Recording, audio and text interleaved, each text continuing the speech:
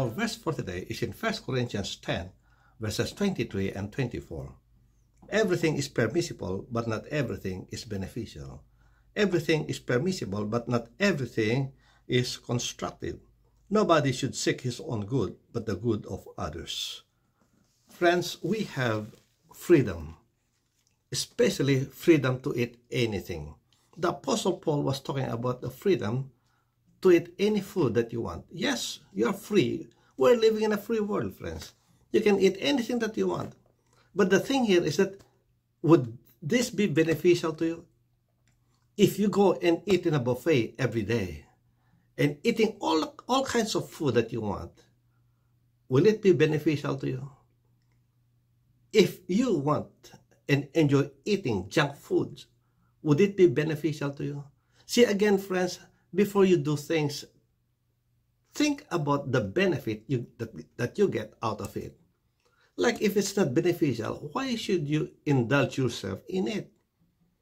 If certain food, friends, is not good for you, why eat those food?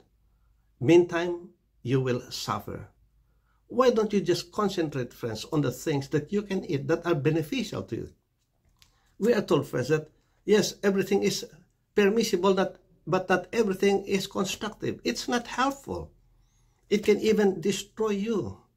A lot of people, friends, get sick because of their abundance. They got so much money, they can buy all kinds of food and consume the things, even the things that are not good for the health. But in the end, was it helpful? No. It brought sickness.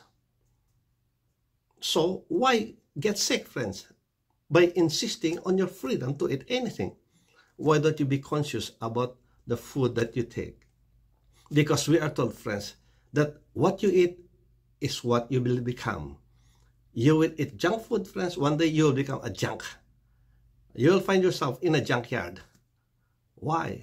Because of the junk food that you're eating.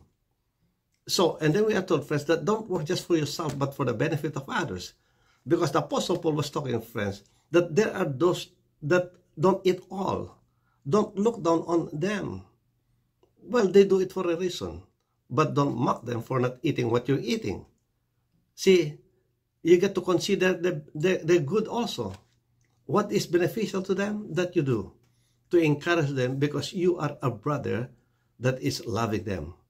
Amen. Don't look down on a brother that does not eat what you eat. So the Apostle Paul was saying, what are you doing? In everything that we do, friends, check the benefit that we get out of what we do. We are living in a free world. You can do anything, except, of course, of violating the law of the land and the law of God. But other than that, friends, you can do anything that you want. But is it beneficial, though? If it's not, then do it. Don't do it. Do only the things that can glorify God.